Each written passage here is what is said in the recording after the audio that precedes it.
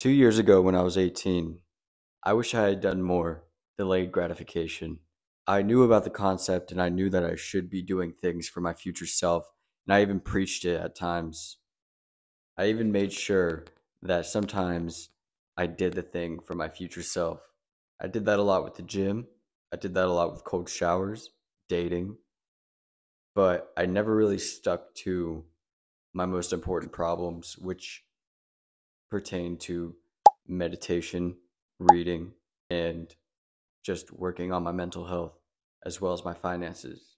I'm sure you're in a similar boat where you wish you had done things differently. Let me tell you now, you can do things differently today to set your future self up, to set the next incarnation of you up that is your future self. Imagine 5 years from now, even like 2 years from now, you have 10 times the amount of money that you had. You have the girl of your dreams. Imagine that you have friends and family that just respect and admire you from what you've accomplished.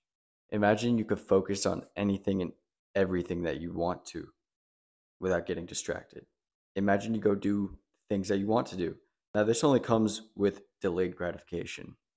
Delayed gratification is the act of setting aside your current happiness for future greatness, for future satisfaction, for future achievements. An example of delayed gratification would be instead of being on your phone on TikTok first thing in the morning, you just go to the gym, you read a book, you meditate, you take a cold shower. Instead of spending that time scrolling on the instant gratification, which is things that you do in the moment for the pleasure right now, but over time, they have negative effects or no effects. No to negative, very little effects to negative effects. But you know what they say, if you're not progressing, you're getting worse. And I truly believe that. In the book, The Compound Effect by Darren Hardy, he talks a lot about this concept of delayed gratification and how your actions over time can build your future. He has three guys. He has these three examples. Let's just name them Mark 1, Mark 2, and Mark 3. Mark 1, he is the guy that has slightly worse decisions over a 5 year time period. Mark 2, let's just say he does the same things. He doesn't really change his routine, he just always stays the same. Mark 3, he's the guy that tries to improve himself little by little every single day. Now, Mark 1, he likes to like cook himself desserts and eat dessert every night and have a few drinks. And instead of going to the gym, he'll just watch a couple episodes of TV and hang out with the kids and be a good guy. But honestly, he has some habits that need some work. He doesn't really try at work and he calls out more days than not. Now, Mark 2, he does the same stuff. He goes into work on time every day. He doesn't really change anything up. His eating habits are relatively the same, and he goes to the gym every once in a while, but not really that often. In Mark 3, he's the one that decides to listen to an audiobook on his ride to work every day. He's the one that decides to start a side hustle even when he doesn't feel like it. He feels like he has the right to relax after work.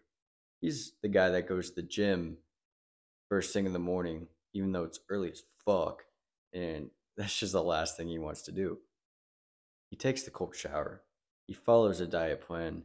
He listens to self improvement books and business books and finance books and all of this. But who do you think is better off? Where do you think Mark 1 is?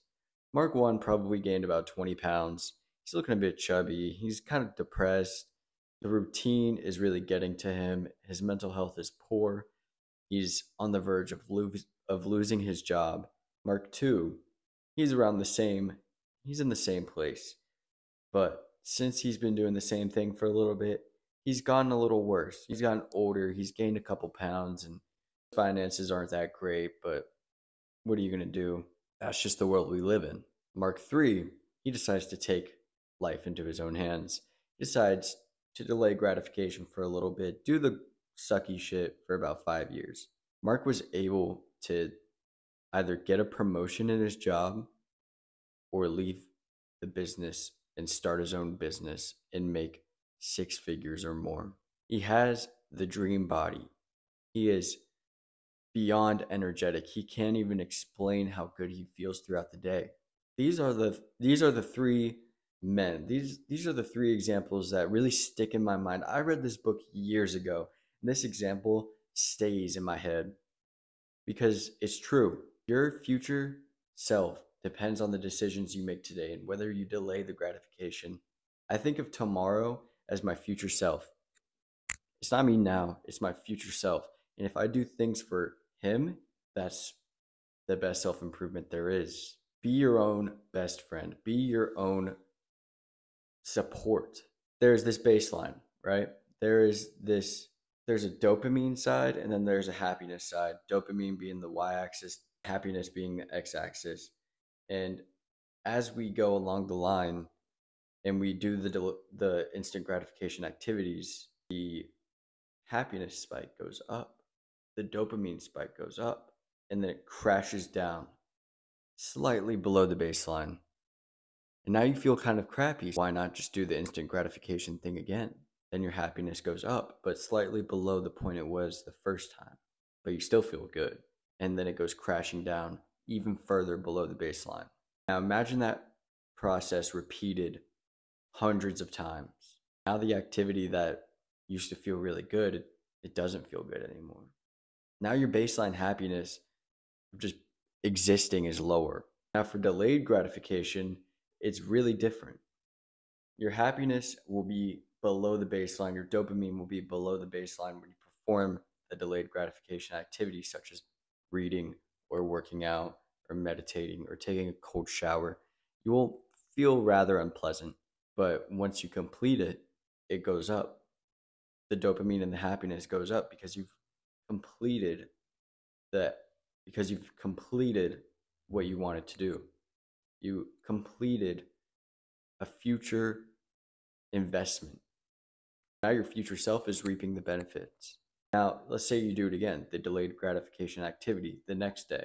Your happiness and dopamine spikes a little bit down, not as much as the first day, but it still spikes down.